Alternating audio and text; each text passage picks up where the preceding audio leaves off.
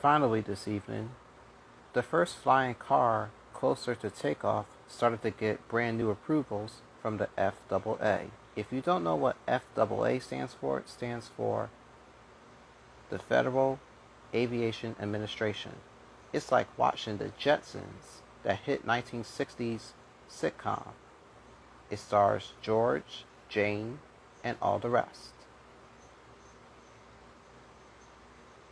Flying cars are what is gonna be taking its place in the foreseeable future. I can't wait to see a flying Toyota, or even a flying Honda, or even a flying Hyundai car. Up next on the networks of NBC, it is The Tonight Show starring Jimmy Fallon, and that's followed by Late Night with Seth Meyers after that. The morning team of NBC 10 Philadelphia will have the top stories and headlines for you starting dark and early at 4 a.m. The show ends at 7 a.m.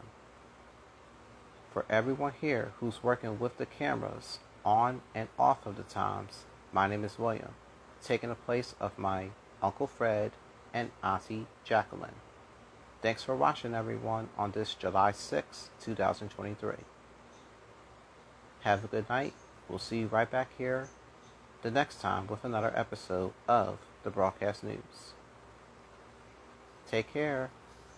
Bye-bye. And don't forget to be kind and courteous to yourself and other people.